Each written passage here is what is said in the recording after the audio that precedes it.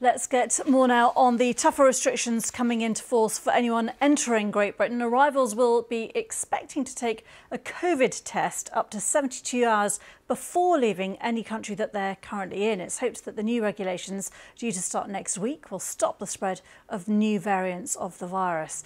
Well, you still have to isolate for 10 days when you return to the UK. We can speak now to the Chief Executive of Ryanair, Michael O'Leary. Presumably you welcome this, Mr O'Leary. No, we don't. We think it's another shambolic measure from Grant Shapps and the Boris Johnson government. I mean, the reality is that this new pre-arrival test will mean that the airlines, including Ryanair, EasyJet, BA and others, will essentially ground almost all of their flights for the foreseeable future. There's no way we can operate a schedule or offer people flights when, in reality, people will only be able to make bookings 4 days prior to departure. So, in essence, you're going to cut off the UK, certainly for the rest of January, February. And the other problem we have with this morning's announcement is there's no end date. Boris Johnson has been telling the nation that all the high-risk groups will be vaccinated by the middle of February. But we don't understand why this restriction on arrival testing isn't also brought into line with that end of February date. If you've vaccinated all the high-risk people, then we should be allowing free movement again. Well, obviously, the government has said that's an aim to get everyone vaccinated in the 4 highest categories, not in all of the highest categories by mid-February. It's not clear whether that's going to be achieved. But just in terms of overall transportation, doesn't this allow some confidence, at least, for people travelling? Obviously, because we're in lockdown, people are not supposed to be travelling internationally unless there's a real, sort of emergency reason. But that's the point. Like, what this does is it destroys all confidence in bookings. Nobody, even the people who have to make kind of essential travel, national NHS staff travelling to and from or home or back, the people who treated Boris Johnson when he was in hospital was a Portuguese nurse.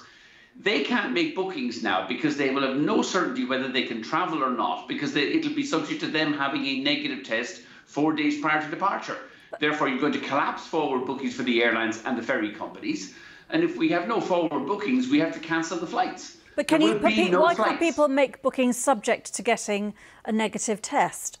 Because you leave the airlines then with the risk that, well, they'll all cancel 4 days or within a day or 2 days of departure. We then have to run flights that will have, I don't know, maybe 5 or 10% of the seats sold. We lose so much money. It makes it the only way we can survive this is to not operate the flights at all. This measure will destroy any confidence in forward bookings for air travel and for ferries, and it will essentially close off the UK. How are other countries coping? Because countries in East Asia, for example, are operating in a much stricter form, if anything. They're insisting on tests on arrival, with lots of quarantine and testing once you're in the country. And this has been going on for some time. They're still having levels of transportation in and out. Well, they are, but they have much lower rates of COVID. I mean, they've managed the COVID outbreak much more successfully than the Johnson government has managed here in the UK. And you want to kind of really examine how ridiculous this measure is. We now have to arrive, if you're arriving in the UK with by plane or by ferry, you have to have a negative COVID test. But you can drive across the border between the south of Ireland and Northern Ireland without any testing at all. I mean, the big problem here for most European testing is that the new variant emerged in the UK.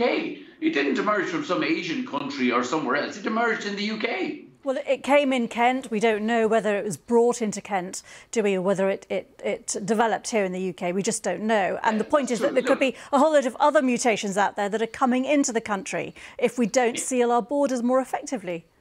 You can't seal your borders in countries of Europe where you have, free movement of people. There's still free movement of people between the Republic of Ireland and North of Ireland across the border. The real solution to this is vaccination, not artificial travel restrictions. Roll out the vaccination, as Johnson has said will be delivered. You will have all of the high-risk groups, and that is the over 75s, the nursing homes and the NHS staff, by the middle of February. And thereafter, the government should be honest and say there will be no restrictions after that once we achieve that date. Now, whether it's the middle of February or the end of February, we don't care. But with people who need to make bookings for March need to know whether there's going to be any flights or not. There certainly won't be flights in February. They need to know with some certainty whether there'll be flights in March. And the Johnson government needs to tell us that. Well, what about all the other at-risk groups that will go definitely beyond mid-February? Because until you've done all those groups, look, the 95% of the deaths arising from COVID-19 arise in the age groups that are over 75. Once you've vaccinated those people, are you then going to continue to lock up the children, the teenagers, the 20-year-olds, yes, who may get COVID, but they're largely asymptomatic and they have a tiny risk of fatalities? That might be true, but they still can get very ill.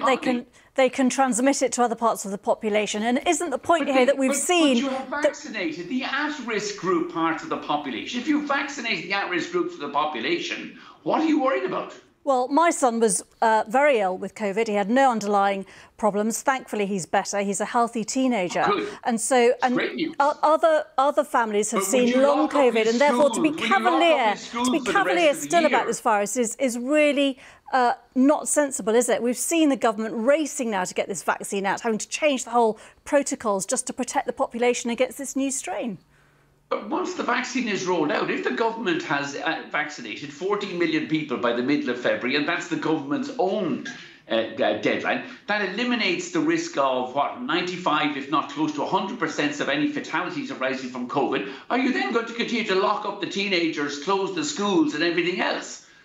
Well, I think that's a much bigger... It's not for the BBC to argue what the government should do. If once you've vaccinated all the high-risk groups, remove the travel restrictions. They're not necessary.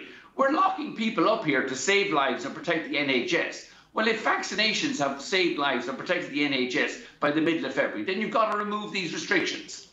Well, obviously, it's a very complex picture. The BBC is not arguing anything. I'm not arguing anything. I'm just putting to you the counter-arguments, because obviously everyone knows that we need... Once you have vaccinated the high-risk groups, what is the justification for further lockdowns of hospitality, of tourism? How many more hundreds of thousands of jobs need to be destroyed by this government's mismanagement? Well, again, there are many, many questions in terms of the whole management of this pandemic in this country. And the answer to that is vaccinations. Boris Johnson has told us he will have vaccinated the 14 million high-risk categories by the middle of February. What we need Grant Shapps to do today is confirm then that this ridiculous pre-arrival testing will then be removed by the middle of February, because the effect of the pre-arrival testing is you're going to have no flights and no ferry access to the UK. OK, we will have to leave it there, but obviously still a lot of questions, and we appreciate your time, Michael O'Leary. Thanks a lot. Thank you very much. Appreciate it.